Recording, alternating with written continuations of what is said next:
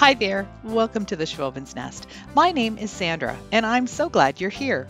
Today I'm going to show you what I do with some of these garage sale finds that I just picked up over the weekend. I've got a lot of rusty and crusty and old things to work with, so stay tuned and come along with me as I create some beautiful decor. First, I'm going to work on this big pot. This is something that I found at the garage sale for $2 and I thought it was beautiful. I really love the crackle in the green, but I wanted to switch it up a little bit and make it a little bit more farmhouse looking. So the first thing I'm going to do is spray it with Rust-Oleum Clear Matte Finish. And the reason I'm doing that just on the shiny part is to make sure that my paint sticks. I'm going to paint the green portion just with sort of a dry brush, but a little bit thicker than that. Just one really rough coat. I want to have a little bit of that green showing through. That will also give it some texture along with the brush strokes that I'm using. I'm just using a regular flat white house paint that you can buy right off the shelf from Walmart.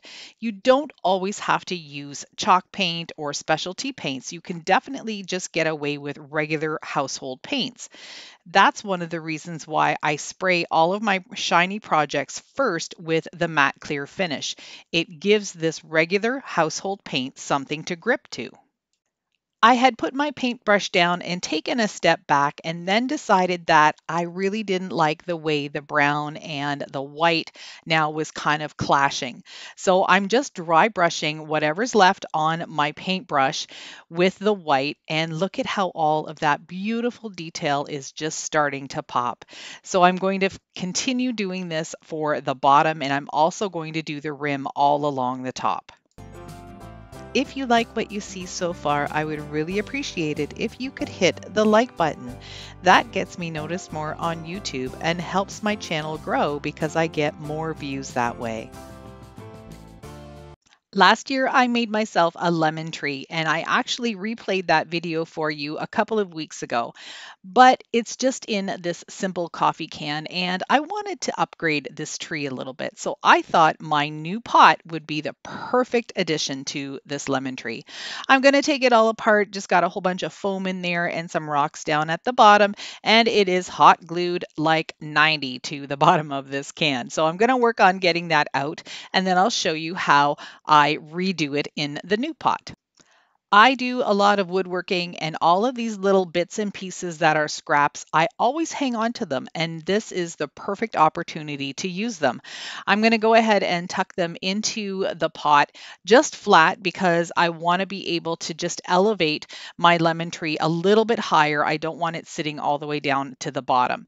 So I'm just going to keep on working with all of these pieces of wood, wedging them in, making sure that they fit really well and they're nice and snug.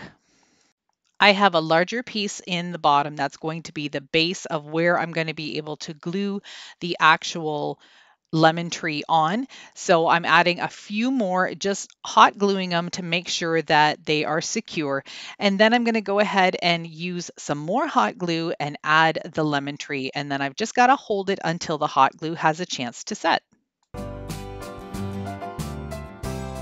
I'm going to reuse the same foam that I had in the can, just wedge it all the way around and make sure that the styrofoam that's holding my branch or my tree is going to stay really solid. I don't want this to wiggle around when I move it. I'll also add a little bit of hot glue around the edges just to make sure all of that foam stays in place too. Finally, I'm just going to reuse the moss that I had used in the coffee can and just lay it around on top. I don't have quite enough of this type of moss, but I don't have anything left in my stash. So once I head out to the store, I'll be able to grab a little bit more. But I think this elevated my lemon tree to a much higher level. I think it looks absolutely gorgeous put together with this pot.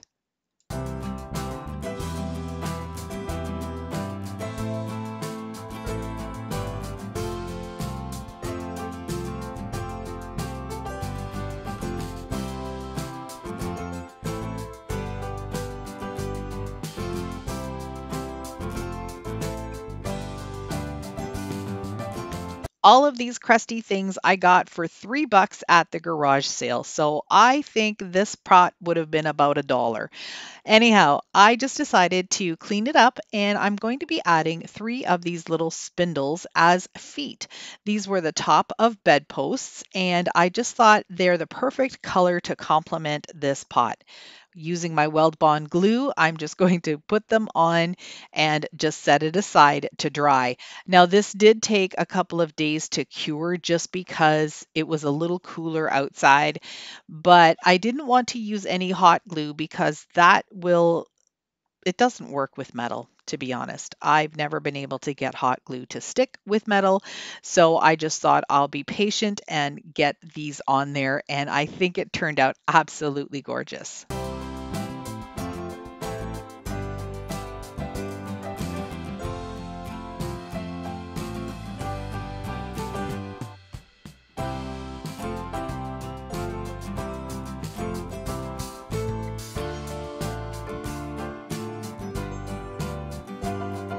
I'd like to take a quick second to thank all of my current viewers and subscribers.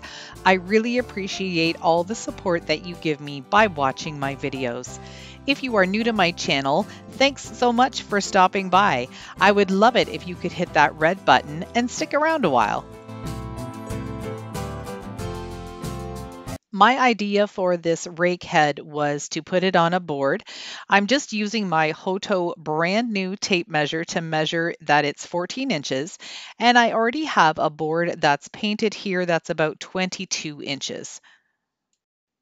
I decided to lay the rake head down, so the part where the handle would be is going to be the top of the wood board, and I'm using some of these pipe straps to hold it in place.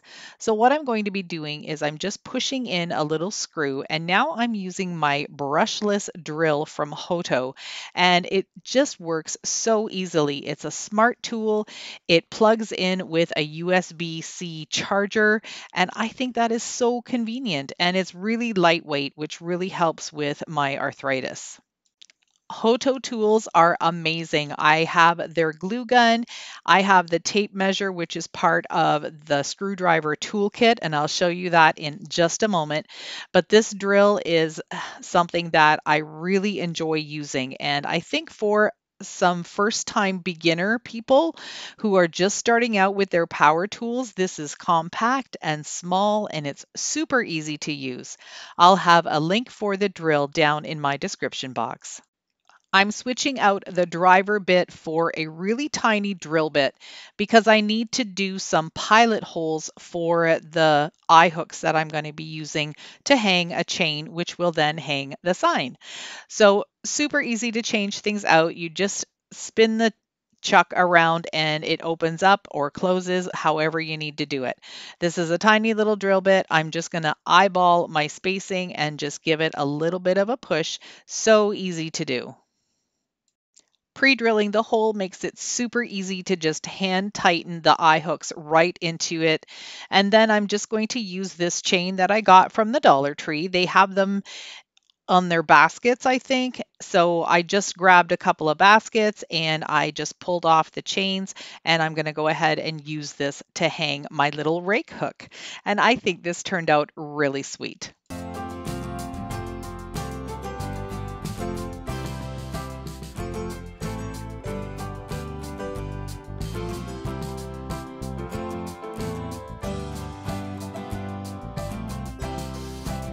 This Hoto toolkit is absolutely gorgeous. And again, if you are just starting out with some tools for crafting or building, these are the perfect size. They're weighted nicely. That hammer is so nice to use. This is the precision screwdriver, which is battery operated, so you charge it with a USB-C, and it works really well. It has a really nice ergonomic and sleek look to it, so you can get into some tight spaces. There's some pliers, there are an adjustable wrench, and of course, the tape measure that I've already used. I am super impressed with Hoto Tools, the quality of their products, and how well they work. I was skeptical at first with that drill. I didn't think that just having a USB-C charging lithium battery would give me enough power, but I have power and then some. So make sure you go down to my description box and click on the link for Hoto Tools and check them out. For this project, I am using a board that's just a scrap piece. It's really rough on one side, but really nice and smooth on the other side. I'm taking my electric sander and I'm just going to round out the edges and the sides a little bit, make sure there aren't any splinters on it. I thought it would be fun to use this other round piece that I did pick up at the same garage sales. It was twice as long. I just used my miter saw to chop it in half. And now I'm going to take this board over to my table saw and just cut out some grooves on either side so I can fit this hollow piece of wood right on top of the board. I put some weld-bond glue down in the crevices and then I added some hot glue on the back to give the weld-bond glue a chance to set. I'm going to add some fasteners to the handle and the board just to make sure that it stays put. I'm undoing my cordless drill here from Hoto and adding a tiny little drill bit so I can pre-drill for my screws. I've got two more of these little pipe straps, and I'm going to use the needle nose pliers that came with my Hoto set to straighten them out and make them into an L shape. And that is what I'm going to use to attach the handle to the board much better. This pair of pliers, this is the first time I'm using them, and I really like them. They feel very comfortable in your hand, and they have a really good grip on them. To put the screws in, I'm going to use the Hoto electric cordless screwdriver. It has a really neat shape to it, and all of the materials of these tools are made with a really soft, it almost feels like suede, so it's really comfortable to hold in your hand. I've chosen the drill bit that I need, which came from the included drill bits that they have there, and I'm going to go ahead and attach the bracket. The screwdriver has a really convenient button that you can actually press and hold at the same time that you're just gripping the screwdriver. You're going to see me push the button right there. It also has a reverse button if you need to take anything out. I've come back inside now and I'm going to give this board a coat of antique wax. And what I've done here is just sprayed some water on it because that will help me just to dilute the antique wax. I don't have it in a little bottle yet with some water to dilute it. I'm still working out of the original bottle. I probably will do that just because it makes it much more convenient and I won't have to use a spray bottle all the time. But for now, this is what I decided to do, and it worked out really well. And you can see that color is blending right in with the handle. I'm going to attach this fun rooster hanger to the board, and I'm going to use my screwdriver one more time. Really easy to get it in this board. I didn't have to pre-drill because this is a piece of soft pine, and it went in really well.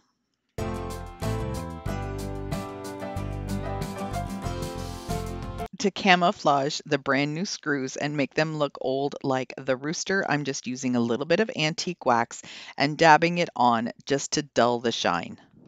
My local Dollarama store had these cute little mini utensils for gardening, and they would be for indoor houseplants. That's why they are so tiny.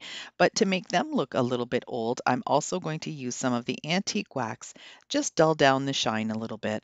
I'm also going to put some on the handles of the wood pieces and actually that sort of leathery kind of blue color that's there as well, just to make everything look a little bit more old.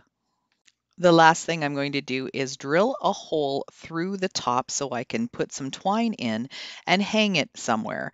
So I'm using my Hoto drill again and making sure that I have the button pressed to drill and not screw in because that just gives it a little bit extra force. So again, this works so nicely. I love these tools. They're really convenient, small, compact, and really great for that first time crafter. I also added just a little touch of greenery to the handle.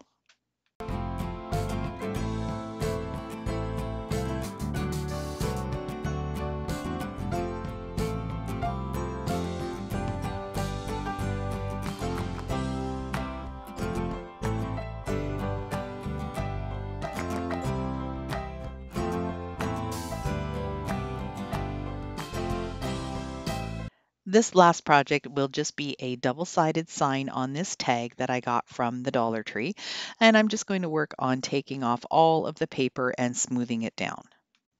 I'm using a sage color of paint that I actually pre-mixed in the bottle.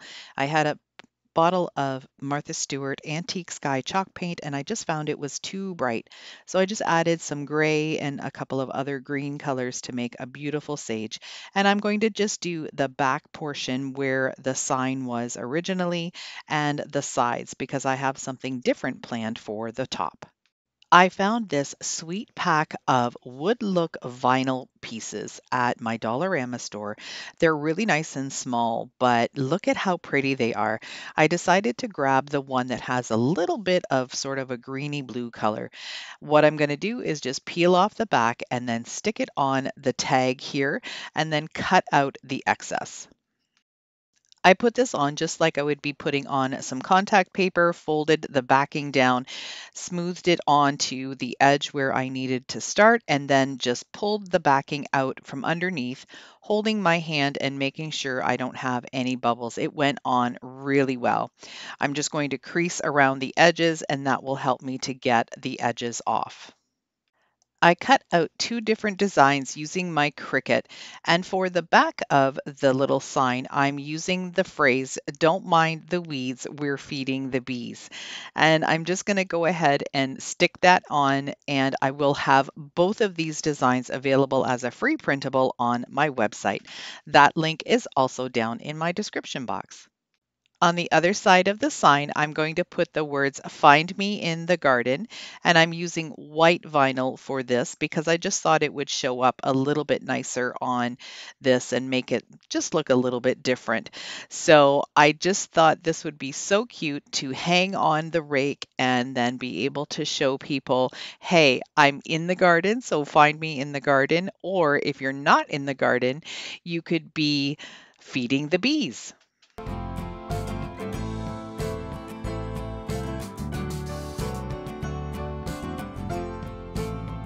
Thank you so much for joining me today and watching my video. I hope you enjoyed these projects and got some inspiration to create some fun and almost free garden decor. If you like these, here's a couple more you might enjoy too. Bye for now.